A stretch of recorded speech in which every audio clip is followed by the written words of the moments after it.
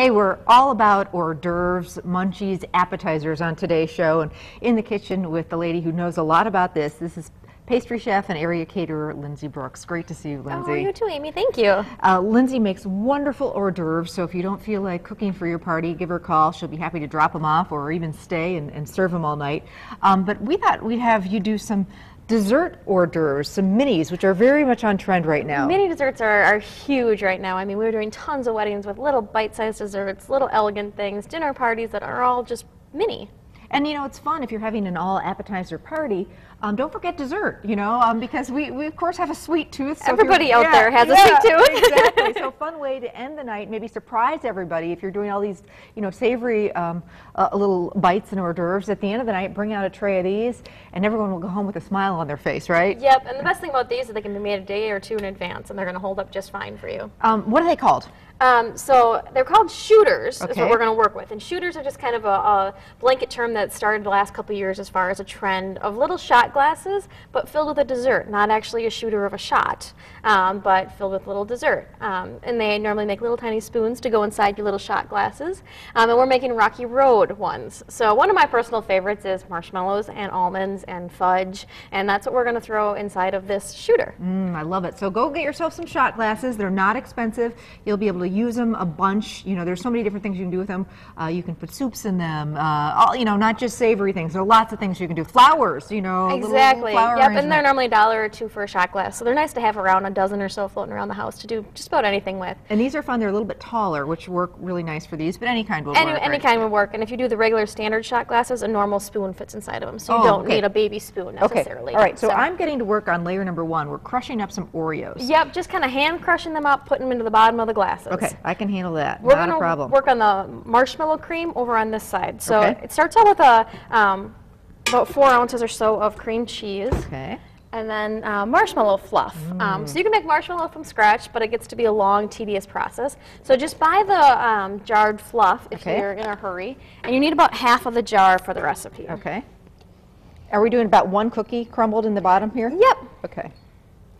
So we'll go ahead and throw in that marshmallow fluff with the cream cheese and kind of beat that together to get it nice and soft and creamy together.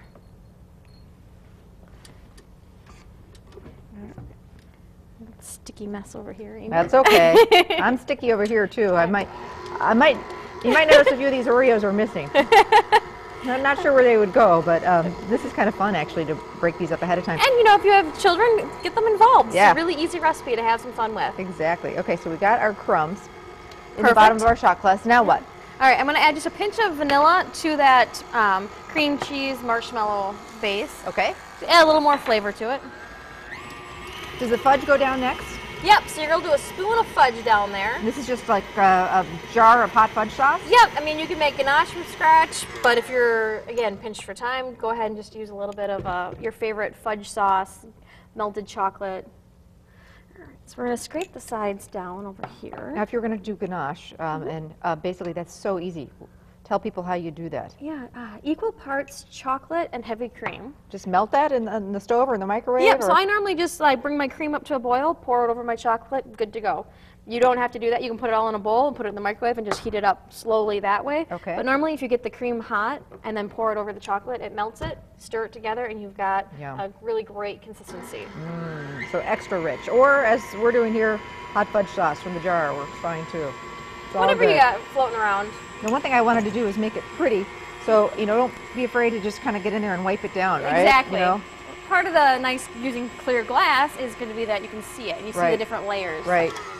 Okay. Right. So our cream over here is cream cheese and the marshmallow fluff, a little bit of vanilla with the paddle. Taking out the paddle, and I'm going to add the whisk attachment to it now. Okay. And we're going to whip in heavy cream. Ooh, so it's really going to be like a really super rich whipped cream. Yep. Okay.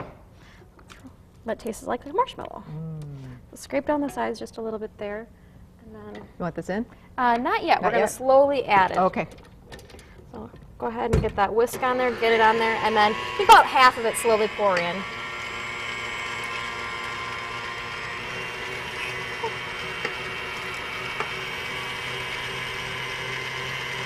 Want the rest? Yep, go ahead. Okay.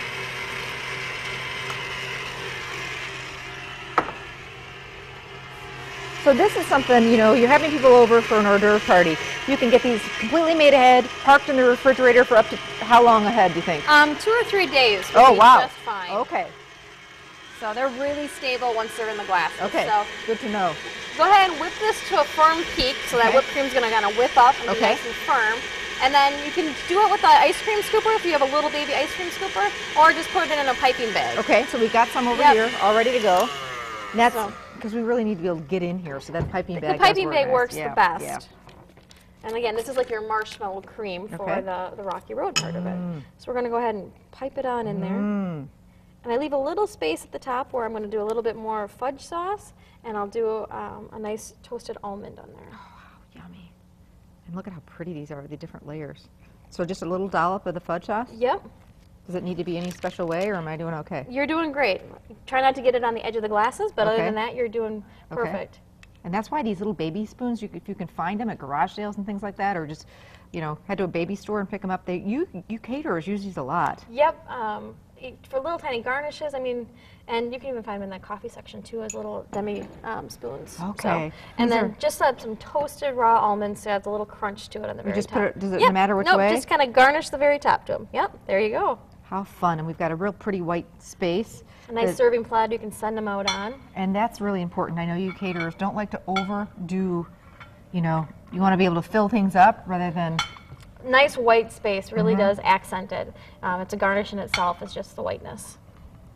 Gorgeous. These are fun. These are shooters, and you can have fun, mix and match your different flavors. I mean, you can get into a key lime pie in here and crushed up graham crackers.